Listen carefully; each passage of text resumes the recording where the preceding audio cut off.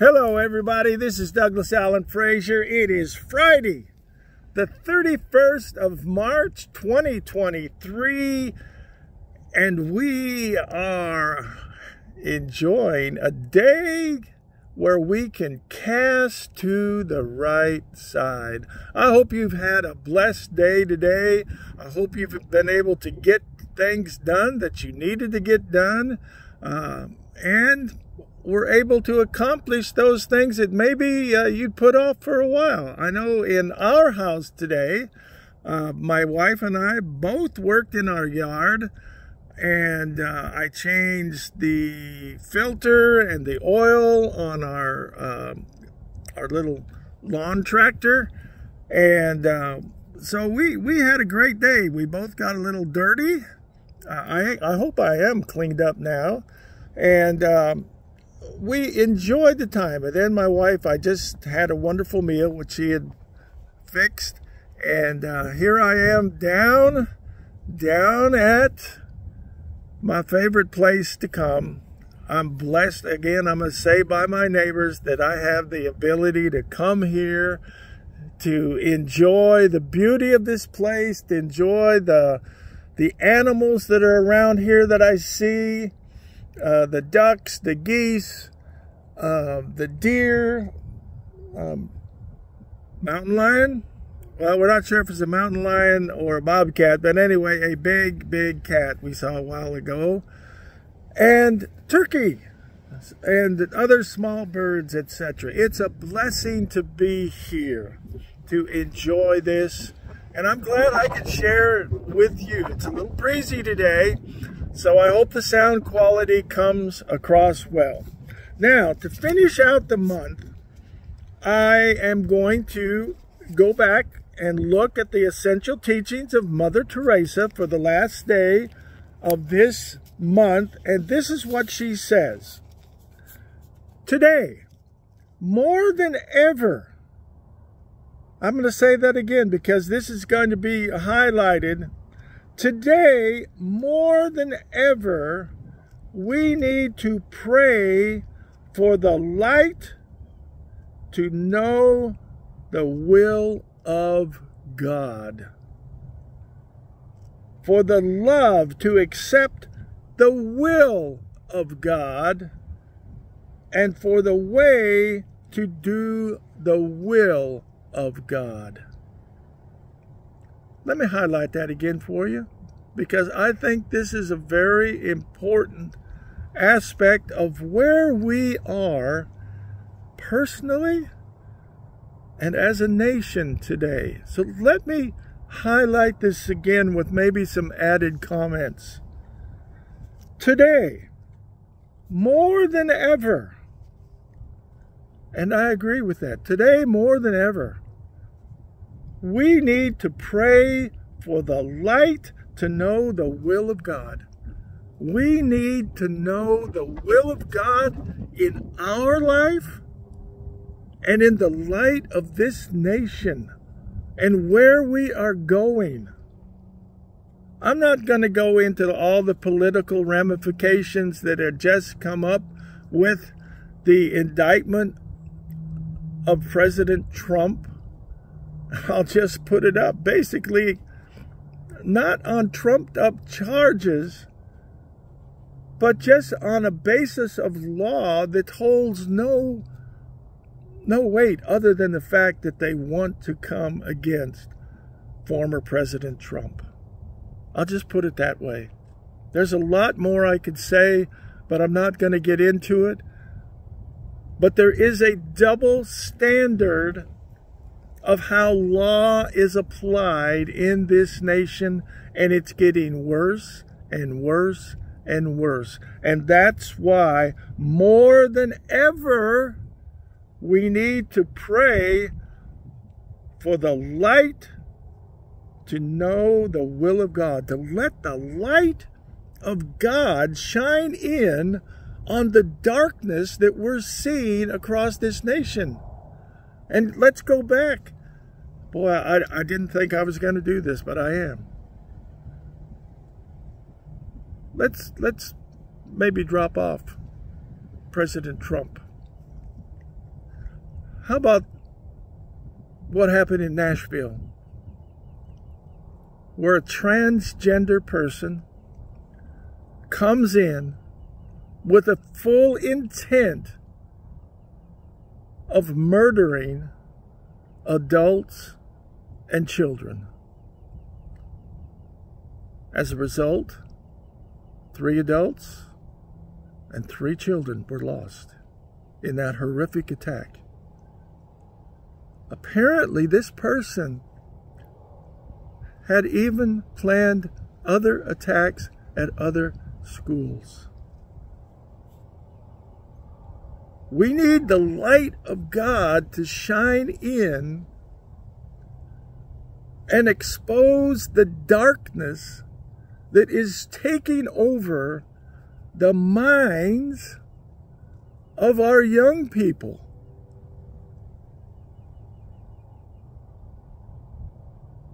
I'll say it again. There is a dark force. A dark force. And the only dark force that I know that exists is the dark forces of evil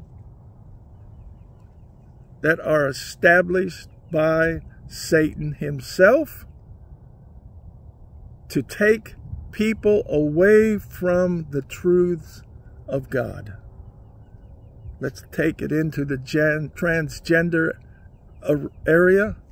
The truth of God is God made man and woman. That's it. You are either a male or a female. And we don't need people that are trying to sway our young children at ages that are well below any form of understanding of true sexuality, and say, well, you know, you're not really a little boy. You want to be a girl. Or you're not really a little girl. You want to be a boy, and we'll help you. And we'll hide it from your parents. We'll take you to doctors that'll mutilate you. Come on, folks. Today, more than ever, we need to pray for the light to know the will of God. And the will of God is to do away with this type of attitude, this type of teaching in our nation. And for the love to accept the will of God. The will of God is that we know Him. And that we know what He has provided for us by making a choice available to us. Where Jesus said, I am the truth, I am the way, and I am the only way that you can come to the Father. Read that in John 14:6. For the way to do the will of God. As we move into the Passover season next week and into the Resurrection Sunday, the will of God was done by Jesus Christ. He came to fulfill the will of His Heavenly Father, to give us the opportunity to choose either life with Him or life without Him. Both are eternal. You might go back to my message on the 27th of March where I talked about that. We are eternal beings. And our eternity will either be with God or it will be without God. And we will be cast into the darkness that was established originally for those angels who rebelled against God at the leadership of the former worship leader in heaven, Lucifer, who we now call Satan. He's a great salesman, and he's selling the same thing today. He tried to sell it to Jesus. Adam and Eve, they bought into it. As a result, they did not die physically until later on in their lives. They were 500-600 years old by that time. But they were separated from God, who they have been with in the Garden of Eden, which God placed them in and made for them. But when they disobeyed, Satan, as that little varmint snake, jumped up and down and saying, "I got you." No, he doesn't. No, he doesn't. Because you see, God gives us today His love, and His love includes our ability to choose. The ability to choose. Now, one of the Psalms that talks about choices and what God wants to do in our life, most everybody has heard of. It's Psalm 23. Now, I just want to dwell on a portion of it. Let me see here. Let me see. Let me read the whole thing. 23rd Psalm starts out, "The Lord is my shepherd.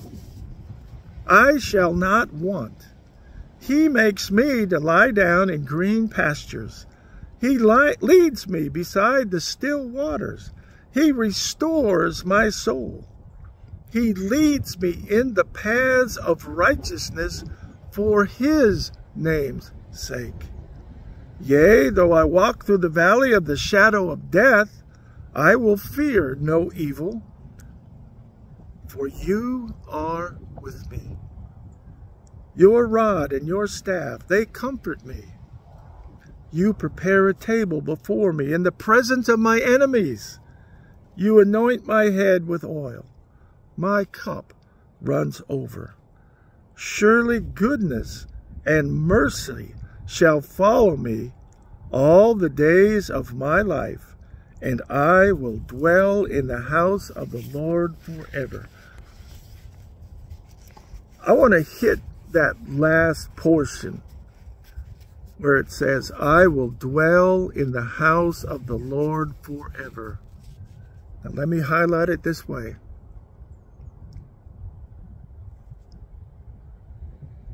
We're not sheep, and we get to choose who our shepherd is. Who's going to guide and direct us? Who's got the rod and the staff to move us in the right direction? Let me make that clear. And God wants to provide for us. And He wants us to dwell in the house of the Lord forever with Him. So our relationship is a matter of choice. Our relationship with God, though, is enduring and it is eternal. It's easy to read this last phrase and assume that David is merely saying, well, when I die, I'll go to heaven. Well, that's true if you've chosen Jesus to be your shepherd. But it's really important when he says this, when David says this, dwelling in the house of the Lord does not begin when we die.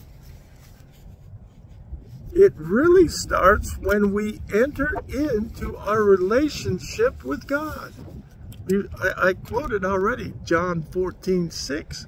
For Jesus says, I am the way, the truth, and the life, and no one comes to the Father but by me.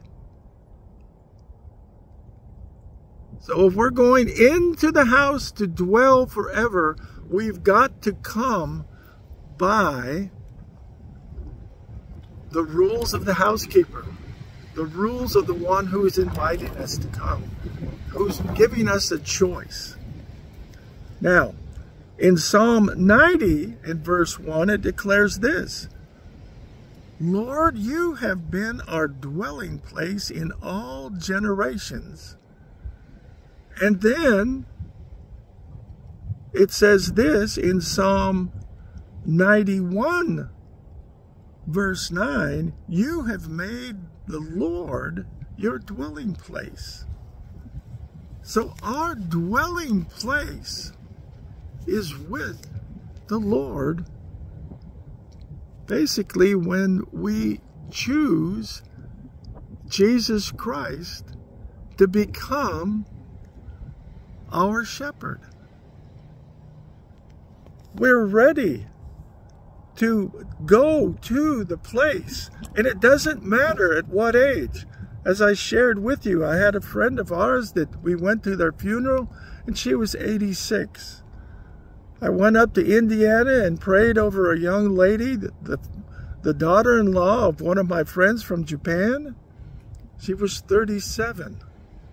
And I just had a classmate that passed away on Tuesday of this week. And he's about my age. I believe he's either 75 or 76. But you see, when you know Jesus, you're already abiding in that house, and he wants us to stay in that relationship. If you're in your house, think about it this way. If you are married, and you and your wife have a home that you share together, whether you are away, like I used to go TDY when I was in the Air Force quite often, sometimes for months at a time. But you see, my dwelling place was not where I was on temporary duty. My dwelling place was back home with my wife and children. So likewise, our eternal life is not something we would receive when we die. It's something that we receive the moment that we put our faith in Jesus. Eternal life is life today when you have Jesus. For it says in John 3:36, and I'm going to close with this, he who believes in the Son, that's Jesus, has everlasting life. You know what? I think I'm going to go a little bit farther.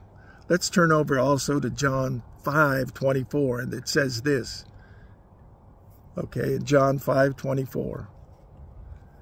He who hears my word and believes in him who sent me has everlasting life, and shall not come into judgment, but has passed from death into life, and life eternal.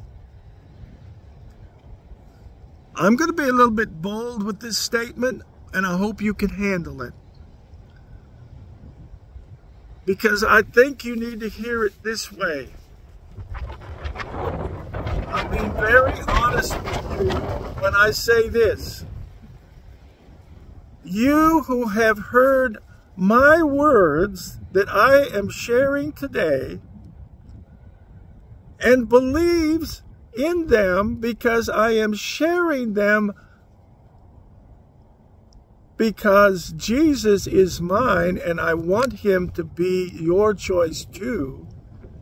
He has already given me everlasting life, and I want that everlasting life for you when you choose him. And you shall not come into judgment when you choose him as your Lord and Savior, when you repent from your sins, but you have now passed from death into life. That is my prayer for you this day, because I know this: that is the will of God for you and your life. God bless you all, and we will see you on Monday. That'll be, let's see, the 3rd, the 3rd of April for more of Cast to the Right Side.